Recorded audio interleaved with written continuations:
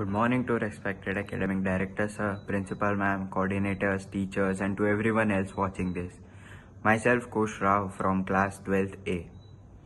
So today I am going to tell you something about Electronic Vaccine Intelligence Network, 𝑬𝑰𝒰. So basically it is a system which provides real-time information on vaccine stocks and storage temperatures across all cold chain points in the country.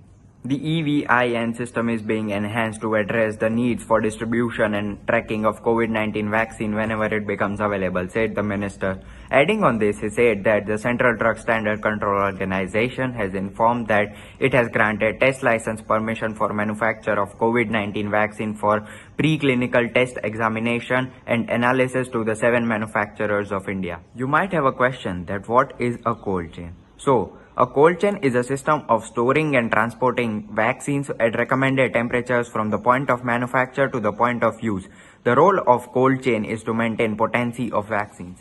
So let us know something more about 𝑬𝒰𝒰. India developed, launched and implemented the 𝑬𝒰𝒰 system in 2015 by the United Nations Development Programme UNDP in India to support the Universal Immunization Program.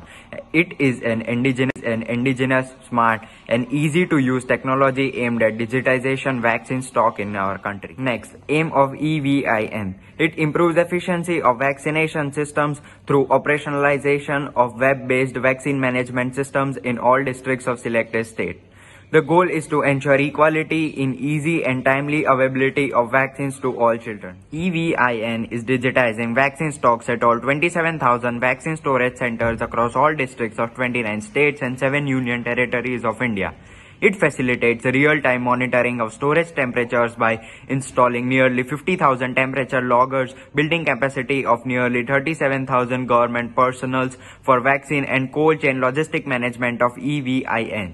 It deploys vaccine and cold chain managers in every district for constant supportive supervision. Let us know some achievements and other facts about 𝑬𝒰𝒰.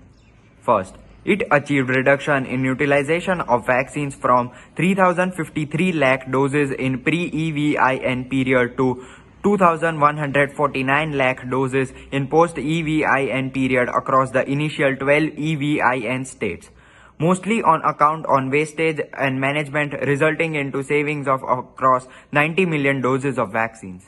Second, it supported a vaccine availability rate of over 99% at all cold chain points.